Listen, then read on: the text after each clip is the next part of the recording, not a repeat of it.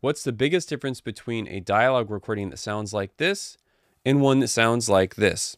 It's not my voice, it's not the microphone, it's all in the mix. So today I'm going to show you how to use the DXB Channel Strip to get a nice, polished, punchy, professional dialogue sound from a film, a podcast, a live stream, commercial, whatever it is. This is how you're going to do it. This is a plugin that I created because I have a pretty specific use case, which is dialogue recording. I am a dialogue editor, I am a re-recording mixer, and as much as I hate to admit it, I'm also a YouTuber. So I needed a tool that could give me basic EQ, really nice transparent compression, de-essing, and safety limiting all in one plugin. Let's just listen to what it does.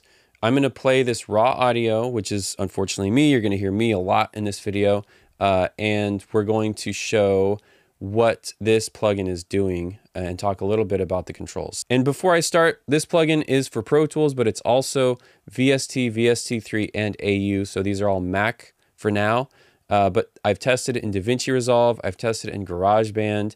I'm sure it works in, I don't have Nuendo or Cubase, but it's platform agnostic as far as what software you're using. Here's the raw. I'm going to bypass the plugin. We're going to listen to this recording. Mic check 1 2, microphone testing. This is an audio test of the DXB Channel Strip. This is a dialogue focused channel strip. That's probably enough of that. Now let's unbypass and listen to what the plugin is doing. Mic check 1 2, microphone testing. This is an audio test of the DXB Channel Strip. This is a dialogue focused channel strip with basic EQ, RMS compressor, De-Esser, and a safety limiter chain. This is a test. Unique, New York. The quick brown fox jumped over the lazy dog. You can see I was playing with the makeup gain there. This plugin is almost impossible to clip. You're not going to easily clip the output stage. I've even tested this on gunshots and haven't been able to clip the output stage. So why is that? What makes this plugin so special? Let's look at the different sections here. So to start with, you have an EQ section with a high pass, low pass, and this crispy high frequency gain. I increase this because for a microphone like this Shure SM7B, the high end is just a little flat, and so I end up boosting that a lot. And that's one of the reasons I made this plugin, so that I could do it without having to add separate EQ, compressor, de-esser, and limiter. This is 4 plugins in one. So this is going to raise the high shelf to get that crisp sound, and I'll show you. Mic check 1 2, microphone testing. This is an audio test of the DXB Channel Strip. This shelf is around 6 kilohertz, which is what I found to be the best frequency setting. It's got a really gentle slope, so you're not getting a lot of resonance at the cutoff point, and it's just a nice way to add that crispy high end that really makes something sound professional. You can also roll off the low pass. If you want more of a classic film sound, you can roll it down to like 10 or 12K. I like to leave mine at the factory default, which is 15 kilohertz. But high frequency boost combined with the low pass frequency is a really nice kind of secret weapon that re-recording mixers will use on films to get things bright, but not harsh. And that's really the key when you're mixing dialogue. So compressor setting, you can see I in the playback cranked the makeup gain, and it still sounded pretty transparent. I'll just play it again and mess with the threshold and ratio to show you that with an RMS compressor, you can really get aggressive with the settings without a lot of pumping. Mic check 1 2, microphone testing. This is an audio test of the DXB Channel Strip. This is a dialogue focused channel strip with basic EQ, RMS compressor, De-Esser, and a safety limiter chain. This is a test. Unique, New York. The quick brown fox jumped over the lazy dog. Compression is one of those things that's a little hard to hear. It takes quite a few years for your ears to pick up on what's happening, but hopefully that showed you that the compressor is very transparent. It doesn't really pump. It just makes things sound fat and compressed, and it's great for voiceovers. So if you were working on like a radio spot or a TV ad, crank the ratio up, bring the threshold down, really get things crunchy. And you can also adjust the attack and release settings for different languages or speeds. Like sometimes people speak very slowly or very fast, and so you'll want to adjust those. The other nice thing is there is a dry wet control.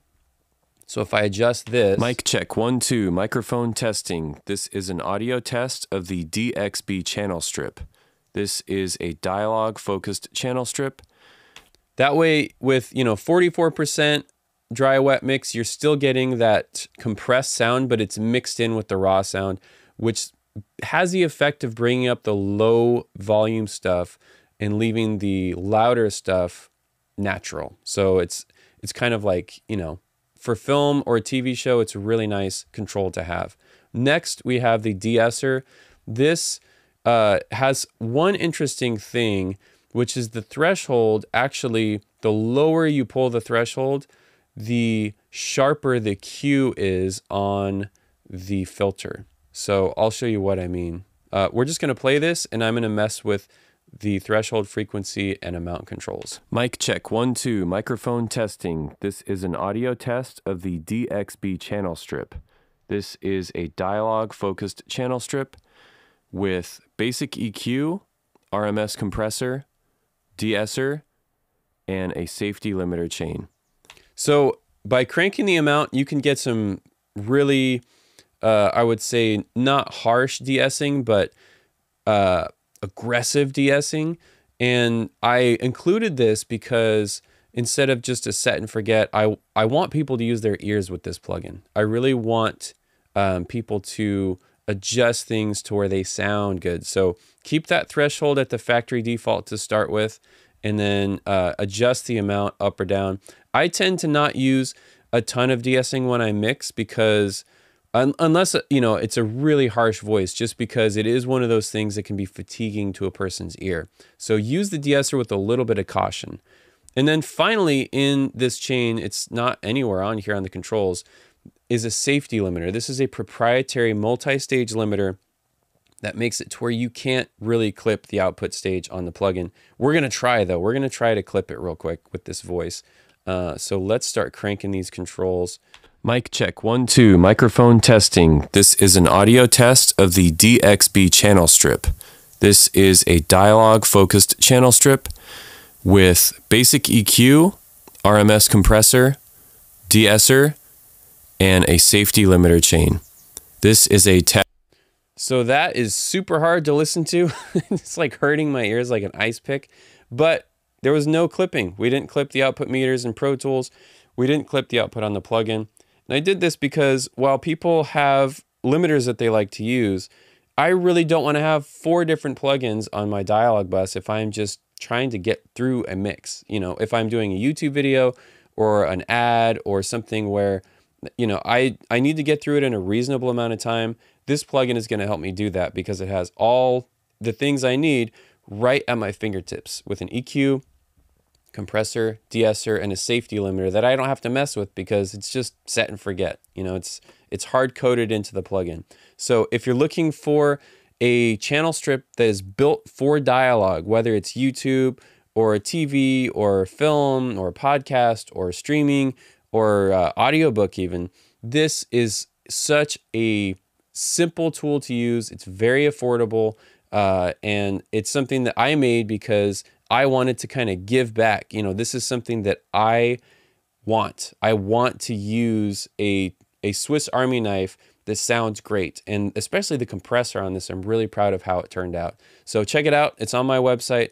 I will post a link in the video description, and let me know what you think. Also, if there's other ideas for plugins that you guys have, I made this, and basically free time that I had, and I think I'm going to do more plugin development because it helps solve a problem that I have, maybe other people have, that nobody is really looking at. So I have a couple ideas, but any ideas you have, drop them in the comments. If you have any questions about this, I'll be happy to answer them. And thank you guys so much for your support on my channel. Thank you guys, especially the testers. I had a bunch of people testing this. Thank you guys for the input you gave me. It really helped me polish this up. And then special thanks to a guy named Ilya who helped me with the GUI and the licensing, which I couldn't really figure out. So, there's some things like the DSP and how it sounds, like I'm all about that. But once you get into the nitty gritty of certain aspects of coding, it was just beyond my ability, and he really did a great job helping me finish this. So thank you guys for checking this video out, and like I said, drop any comments below. I'll have a link to this in the description. Check it out and let me know what you think. Till the next video, I'll see you then.